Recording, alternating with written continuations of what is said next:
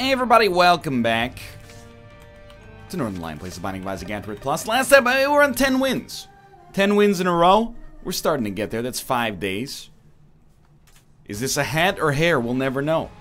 FQFG SARS 0.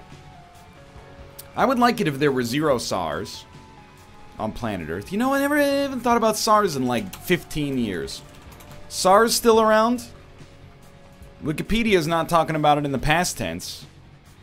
In late 2017, Chinese scientists traced the virus to cave-dwelling horseshoe bats in the Yunnan province.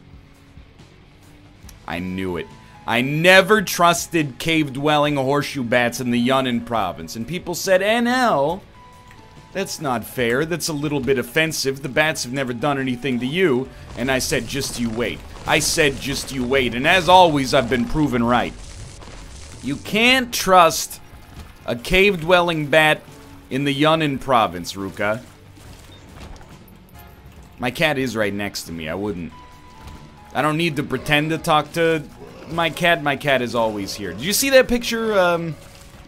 I saw it on Twitter. It was like, in Russia, when you have anxiety about something foreboding, a common bit of imagery for it is like this cat in the doorway, and it's just an enormous cat looking at you as you agonize at your desk over something. It's like, that's this cat while I record Isaac. Like, yeah, what do you... Hello. Hi. What would you like? You're the one who barged in here. You can't have my chair, okay? That's just ridiculous. This chair cost... Oh, get that off the screen. This chair cost more than your existence. Now, I would much rather throw the chair in the trash than throw you in the trash. I have an emotional attachment to you. I just have a spino attachment to my chair. That being said, this chair is for me. When you pay for the chair, you can sit in the chair. But the old DX Racer has a little box in it. If you want to go sit in that box, please, by all means. That's what it's there for. You can't sit in my chair. It's my chair. Hey, yeah, I love you too. Okay. Gulp. I don't know if we had a trinket because I always forget to look at it. What I do know is that so far this run seems pretty acceptable. I know we can get a free charge on Black Hole. It's relatively bereft of meaning, is the way that I would describe it at the present moment. But this run is extremely safe so far. I wouldn't call it a guaranteed win. Excuse me, I got sucked into my own black hole because of a weird collision effect. Sure hope somebody got fired for that blunder. I would be fired. I'm the most likely to be fired for that blunder. Definitely not a guaranteed win, but all of our stats are above average except maybe speed, but it's not in a bad spot, and luck, but luck is like irrelevant. Hello, my son. Why do you always want to be so close to the action? He's rubbing his head on the microphone. It's like the one place you shouldn't be. You hear me? Why not? Here, we can be father and son. Playing games together. Just get in the box. I'll still pet you in the box, never fear. I'll pet you more in the box because I understand conditioning. If when you're in the box I pet you more, you're more likely to enjoy being in the box. You're going to go to the box in the future. Now you're leaving the box, I have to withhold my pets for the time being. Tempting room. Let's peep this first. 5 room. Very interesting. This turned out to be relatively poor. Speed up is very good. Feels like I'm walking on sunshine is actually great because we have a... just get one. Fair enough. Because we have the cube of meat. The champion version, like the urine-colored champion version, doesn't make creep, I think, so we're good to go. No problems here. So we probably will use the 5 room, honestly. I'll just keep looking back. Is my cat in sleep position yet? Nope, it's still in prowl position. Ooh! I'm taking a little bit more damage than I'd like to have taken thus far. When do you use this? When do you use thus? Now that I think about it, those are 2 very different words. You know, thus is like, as a result of. This is, I don't even know how to describe this. It's such a ubiquitous word. Alright, now you want to leave? By all means. Goodbye. I feel like being a cat in an apartment or a house, you have like one daily duty, and your daily duty is just to ensure as few doors remain closed as possible. They're categorically offended by closed doors. It's the only explanation for their behavior. If there's ever a closed door, they don't want to be inside of the room. You know, what do they want inside of the room? There's no meat liver pellets in there. Might be a cat toy or two, might be a box, but you know, it's not their dream house or anything like that. It's just the fact that a door is closed is what offends them greatly in the first place. I can respect that, you know. Cats are they're an animal that prioritizes opportunity. Kind of ironic from a creature that sleeps 16 hours a day.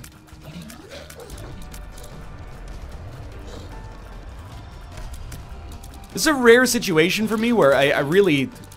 There's nothing to ask for here. Whatever we get, we'll probably take to get precedent, and because our HP looks good to begin with, Super Bandage is fine.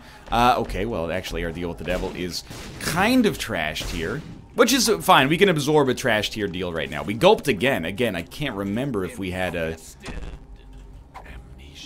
Oh, I can't remember if we had a trinket at the moment. I don't think we did. Now, we do want to hit the 5 room. I think I know where we are. We want to hit the shop as well, because we could actually get an arcade and maybe even get another deal with the devil chance. So we probably will peep those. This is our shop. I don't mind getting amnesia on a small floor. It's when it's on a large floor that things become, you know, problematic for us. Box of Friends is truly awful for our current situation. Maybe a second secret room here, and then we're done. Strength. I just wanted a single coin, but you know what? Sure. No arcade on the next floor. Life goes on. Gonna work our way over to the 5 room. We're gonna be a little bit behind schedule, but you know, I've been doing boss rush a lot less lately. It's not because I want to do less boss rush, but I think anytime you find yourself... Yeah, we won like 40 runs in a row. I can't remember what our streak ended at. And we lost it in what I would describe as an honest fashion. You know, we lost it by being stupid with being a little bit too zany. And then we went on a little bit of a, you know, it was like after your senior year of high school, you know, freshman year of college, you're experimenting a little bit, see what's going on. I pulled myself into the fire there. I didn't do that in my freshman year of college. You may be thinking of the participant in Season 2 of Survivor Australia, named Michael, who hunted a pig on the island, scared the crap out of everybody with the fact that he was like a real survivalist and not a hairstylist trying to become famous by being on reality TV, and then passed out due to smoke inhalation, burned himself badly in the fire, and was forced to be airlifted out, paving the way for Susan to win that season. But we all know who really won that season. That's right, it was Elizabeth Hasselbeck, who went on to be on The View, despite coming in like 4th. Now, is all of that correct? I don't remember. It's been a while. I did watch Survivor. I watched Survivor Season 1. I watched Survivor Season 2. I watched Season 3. I may have even watched Season 4. If you weren't alive in like the year 2000 to 2004, there was like Survivor Mania. You don't even understand. For Christmas one year, I received like the buff. And the only reason I know what it's called is because Survivor was so big. You know, this is the dawn of reality TV when everything was so exciting. And I still think that, you know, Survivor is a pretty cool reality TV show. I also think Big Brother is fine. You know, it was there at the get-go. I understand it's based on the Dutch version or whatever, but I can get down with those shows. The reality shows with competition that tell an ongoing story, I'm cool with. I dislike the reality shows that exist now, which are simulated shows of people doing their jobs, but with the drama kicked up to 4,000 for no reason whatsoever. It's on American Repairman. Dude with a weird beard is a repairman in America. You don't know what kind of weird refrigerators you're gonna find on the job. on American Repairman. I'm like, who's watching this? Oh, it's the biggest show in the world right now. Geronimo Curtis works at the dump. He sifts through trash all day long, because remember, one man's trash is another man's treasure. American Trash Man. It's always some dude who's got a weird name. It's like, you know, Cornelius Clogs. And he's got a beard that nobody on Earth has worn since the 15th century. And yeah, I'm talking about Jackson Galaxy, the so-called cat whisperer. I got nothing against him, you know. I thought I'd watch maybe 4 or 5 episodes of that show over the course of my life, find it reasonably entertaining. But your name is Jackson Galaxy. You got a beard that looks like the Quake logo. It's okay, you know. It takes different strokes to rule the world. Run the world takes different strokes. Different stroke to move the world. That's right. Been a long time. All I'm saying is every single one of those shows follows like the same archetype. I was into the cooking shows for a while. You know, the cooking reality TV shows. You've seen them. Chopped. Cutthroat Kitchen. They're the same show. It's the same thing every time. I forget, it might have been Don't Think Twice, the movie. There's a bit about being on those shows. Like on Chopped, it's always like, hey, my name's Damian Crescendo. I run a food truck out of Portland, Oregon. And then they're like, I want to win the money because an asteroid crashed into my house 2 years ago. And, you know, things haven't been the same since. And the next person gets up and is like, yeah, well, a black hole opened up in my dryer when I was 11. And then it's just like, okay, I get it. I get that. It's not that I think that the people should diminish their sad stories. It's just that I've become cynical to the formula because I've sniffed it out, you know? I don't blame the contestants, I blame the producers who are like, tell me about the most traumatic event that's ever happened in your life. And you're like, oh, the cursed eye! How could you? Hey, I'm Damian Crescendo. I picked up Cursed Eye thanks to Curse of the Unknown. Life's never been the same since. And the same on Chopped, they always give them, you know, oh, you may open your ingredient basket. And they open it up and it's like chicken legs, poison, cornflakes, and ice cream. And then you're like, is he gonna make a coulis? Is he gonna make a chicken leg coulis? I've decided to make a disassembled chicken leg coulis. You're like, I knew it. I got you. Cutthroat Kitchen is even weirder, because Cutthroat Kitchen is like, you know, you gotta grab the ingredients from the kitchen.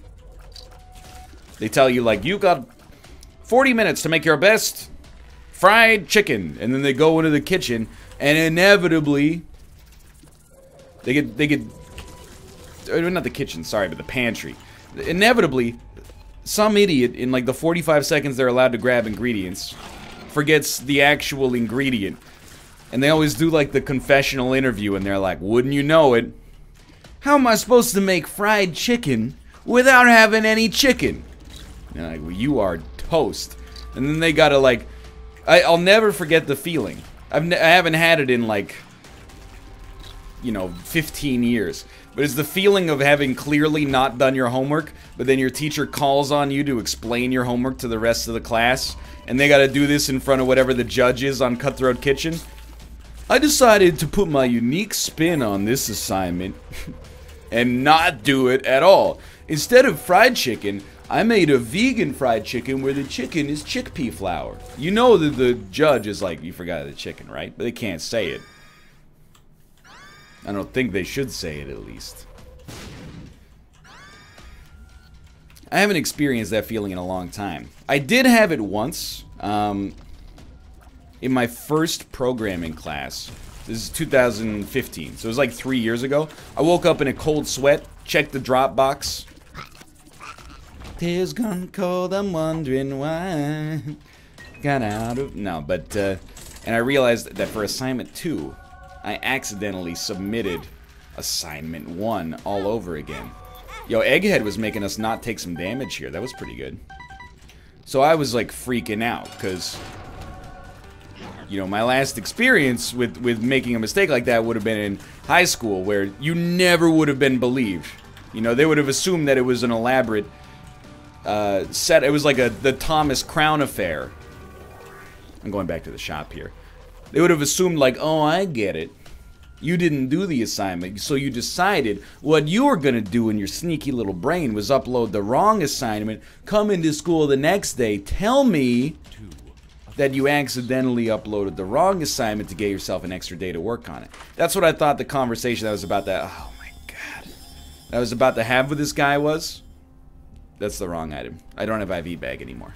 We could take it if we want, but instead I went up to the professor and I was like, hey, I uploaded the wrong file. I was probably like sweating and my voice was, you know, wavering. I was like, I uploaded the wrong file. Is there any way I could, like, you know, upload the new file even though we're past the due date? And the dude was just like, yeah, do it. Just upload the new file. I'm not going to mark it for like 3 days anyway. And I was like, all right, we're all adults here.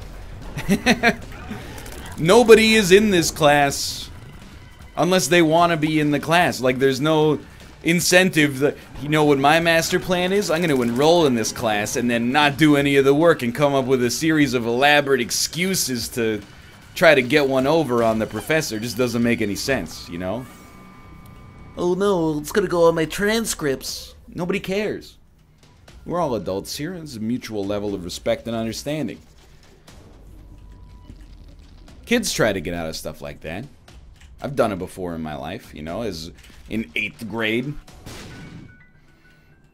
You'd be like, sorry, I couldn't do the homework last night. Like, my power went out for 3 minutes.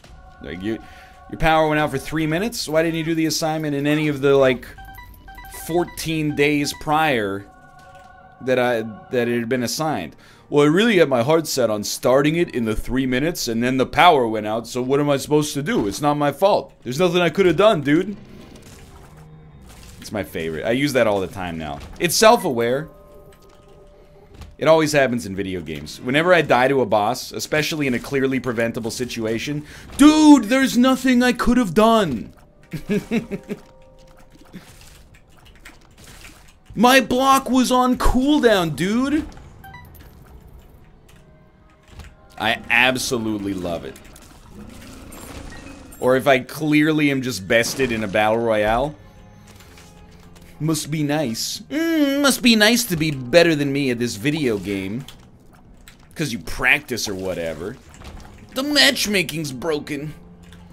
I don't win 80% of my games. Okay, we're getting a little into insufferable territory. It's a good opportunity to take a little step back.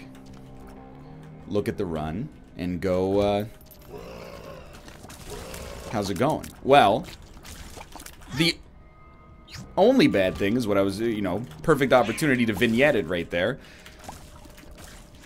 The only bad thing, as I see it, is the fact that we have Cursed Eye, which can be really terrible, but it also gives me a couple of positive things, if I'm being honest. One positive that it gives me is that I have a great excuse to not fight Hush, because fighting Hush with Cursed Eye is a bad idea and also not very fun. You know, we might as well have done it like this. Oh, absolutely.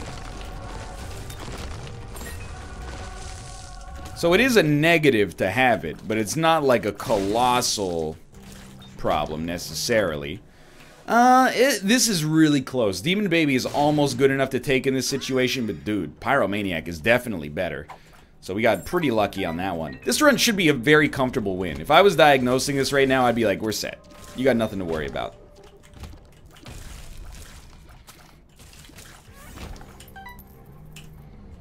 I don't want to make this an episode about, you know, me not liking TV. Because it's not really... Dank Depths 1. Okay, so we could put a rush in. I think I will, actually. We'll go to the shop on the next floor. We have not had a deal with the devil, by the way.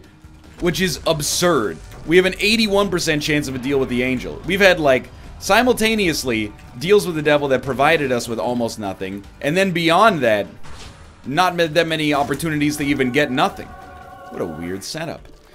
The weird brimstone lasers are just horrendous. Sure, maybe with Cursed Eye, they'd be a little bit more interesting. That's an item, it needs like the Hemolacria treatment, to be honest. Like, they need to make that item... It doesn't need to be as good as regular brimstone, but if you want it to be takeable, you gotta give me a little bit more impetus. Like, basically, if I insult TV, I'm a hypocrite for a couple of reasons. One, I work hard, but the concept of my content is lazy. It's like a podcast, but I don't even know what I'm going to talk about before I get started, you know? There's not a whole lot of forethought that goes into this. This is 100% an execution. 0% an idea. Mostly I just show up. Every day. I have perfect attendance. That's my claim to fame. But then on top of that, I have a cable subscription. And I do watch TV from time to time. But a lot of reality TV annoys me. The one that annoys me the most is inexplicably wealthy people complaining about very minor problems with their house. Have you seen this show? And you're like, which one? And I'm like, I know. There's 1,000. It's like, you know, this is the oldest joke in the world, but I'm going to repeat it anyway. It's, you know, my husband is an ant farmer, and I recycle plastic bags for a living, and our budget for a household is $9.1 million. And they walk into, like, a mansion, and they're like, 8,000 square feet. Is that enough for us and our no children? I don't think so. By the way, if you want to know, if you're ever watching Love It or Listed, and you're wondering how those people can afford it, it's very simple. Owning property has been a way to clandestinely transfer wealth from generation to generation for millennia. So if you're watching Love It or Listed Vancouver, or it's in San Francisco, Seattle, London, Stockholm, any place like that, basically, if you ever see people that have what seem like not that amazing or lucrative jobs buying a home, there's a couple of different options. Buying a home that costs a ton of money. One option is scrimped and saved. Didn't need a bunch of avocado toast, which of course, as we know, is the big culprit for not being able to buy a house that costs $1.4 million. This is a bunch of pennies, right? It's probably worth buying, but we'd like to be quick if possible. And then the other thing, I would describe this as more likely and not unfair, but, you know, mom and dad bought a house in 1950 for the price of 12 envelopes, and then they passed it down to their kids, and now they're selling it to upgrade a little bit. And that's fine, you know, that's the way the cookie crumbles, I guess.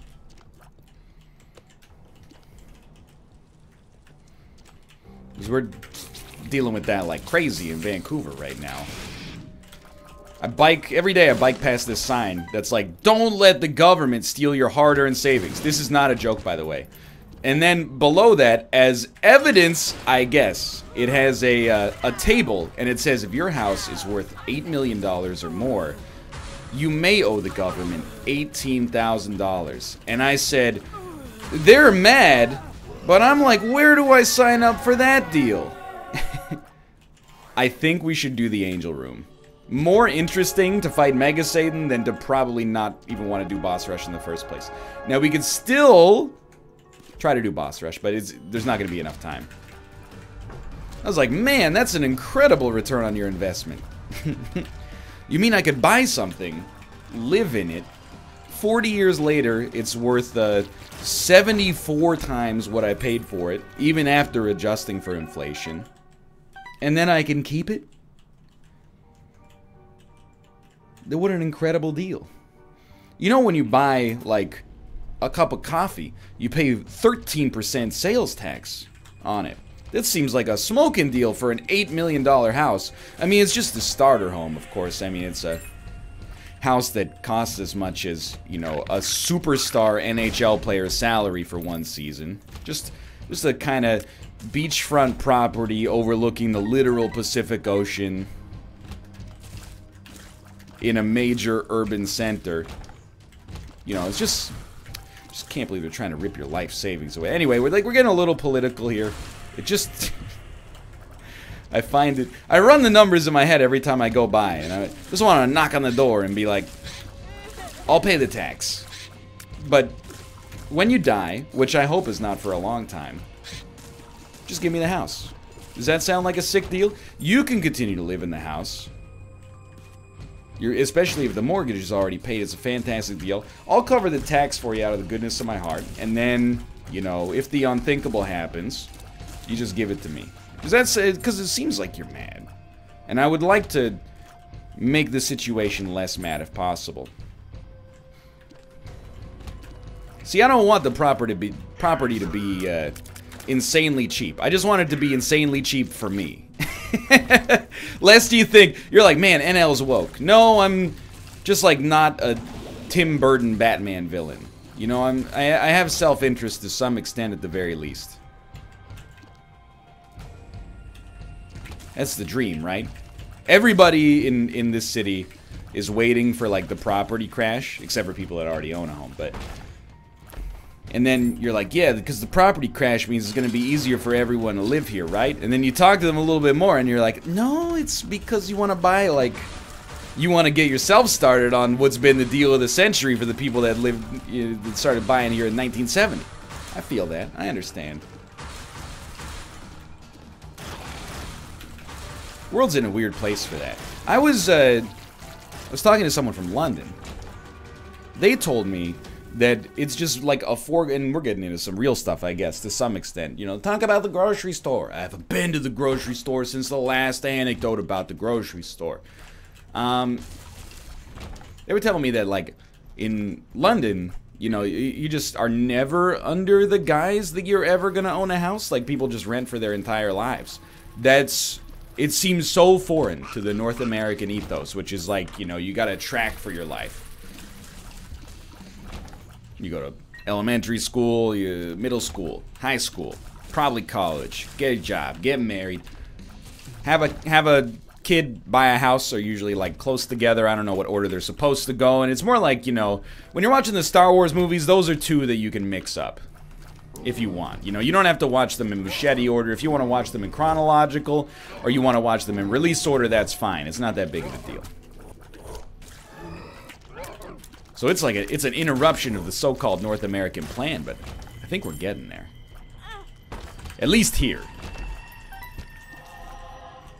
So we could teleport out, but it's like we're golden. This run is not 100 out of 10, but it's really solid, especially because we know we have a great excuse to not fight the Hush. Like a great and viable excuse. This isn't your power going out. This is like, hey, you know, a family member is sick. Oh, you spooked me. The weather today is gorgeous. It is a little hot, but not hot enough to be like, I don't want to be outside. Do you think I'll find it hot? I think that you should not wear like a cardigan, and you could choose between shorts or pants at your own discretion. That's my opinion on today's weather. You're welcome. It's sunny too, so bring your sunglasses. I wish the weather was described like that on a real basis. You know, if they just described it as to what would you... I would rather hear what the weather person wore on their way to work this morning. Woke up this morning, it was real sunny, put on some sunglasses and a Tilly hat, came to work in my cargo shorts. Back to you! It's like that plus is it going to rain later are the only two things I need to know. Like the weather should be like a... It should be like a yes or no. Do I need a sweater? No sweater, no rain. Alright. See you outside on the bike path. Sweater and rain? Maybe I'll take today off. Play some NHL 2018. Where you get into the tough spot is sweater, no rain. You know, okay, I don't know. I'm gonna have to think about that. So again, we're skipping that. The weird thing about living in Canada is that people here, well, I mean, Vancouver is so warm. It's incredibly mild compared to the rest of Canada. It gets cold by its own standards, but the rest of Canada laughs at you. But I always see people here, and they have to be from out of town. There's no explanation. Because it's June. It's like one of the nicest months. It might be the nicest month of the year right now. You know, July and August, sometimes they can get a little too hot, and oftentimes the entire northern half of the province is on fire, so it's, you know, no joke. This isn't like a ha, it smells like barbecue when you go outside. This is like, you go outside for half an hour, and you're like, I'm lightheaded, because the province is on fire. But I see people, and there's a huge, like, bike renting scene. You're like, what is bike renting? No. Bike renting. Why is he saying it like that? Bicycle rental organizations.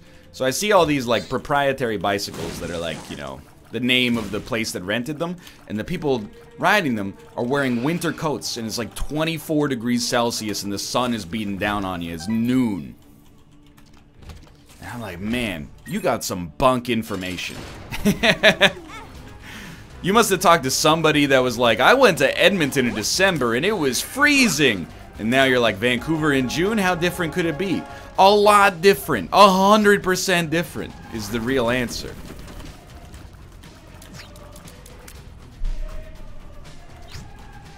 You do not need a winter coat here. You don't even, you need like a windbreaker, but the windbreaker isn't even to break the wind. The windbreaker is just so you fit in with all the people wearing their athletic wear out here, and they go, hey, Arc'teryx. Oh, Lululemon. I see how it is. Are we going to fight Mega Stan immediately? Dude, I love Eden's Blessing. I feel like we had to skip it the last time we saw it, because we did. I would like to take a brief moment to look for something useful. Obviously, AWAS is not it. Ace of Hearts is just horrible here. I want like a Hermit card is not it. Magician is okay. So we will roll that. And then just get the rest of these trash cards out of here. I want to have like 2 good cards to use against Mega Satan. Because Mega Satan is also a very annoying... Uh-oh. A very annoying fight with Cursed Eye. That's not a particularly like open and shut case. I'm just going to blow it up. I can never remember, and now we know. I can never remember if Temperance gives you, or if Blood Bank gives you a guaranteed item when you blow it up on the chest. I still will never remember it, even though we just saw it right there.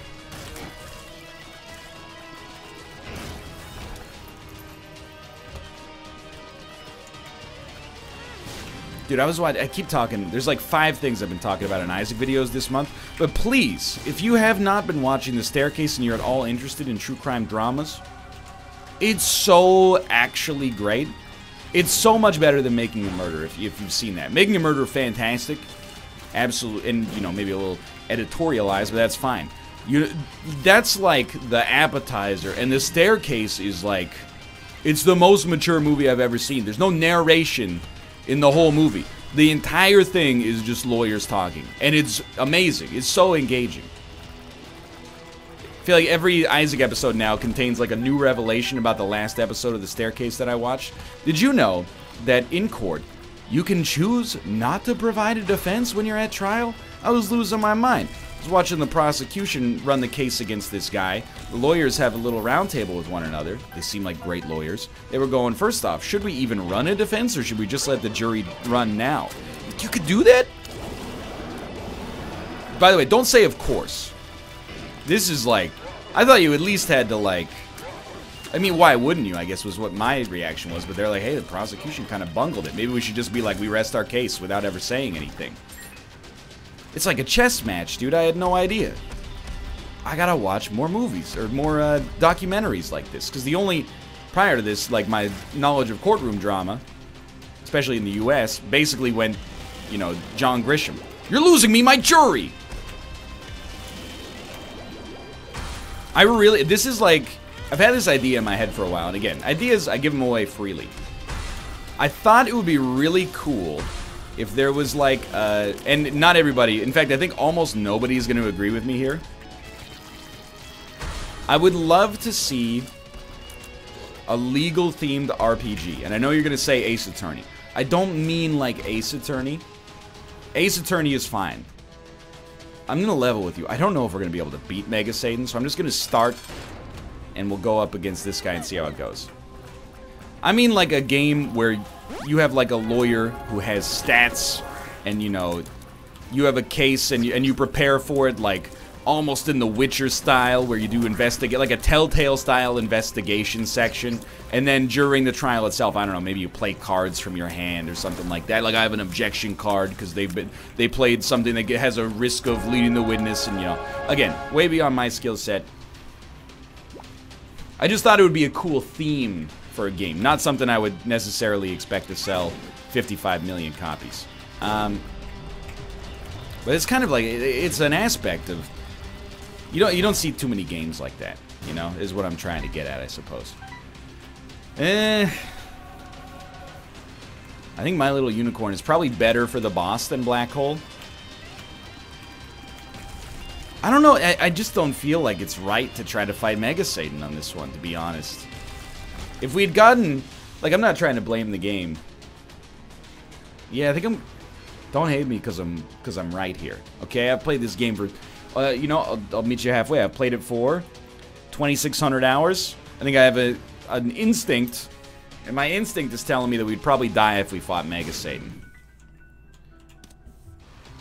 So I'm gonna call this one a victory. I gave this floor the old college try to see if we get some new items. Didn't exist. Life goes on. New cards even would be fine. For now, thanks for watching. Hope you enjoyed it. If you did, click the like button. Helps a great deal. Of course, subscribe if you want to see more in the future. For now, thanks for watching. I will see you next time.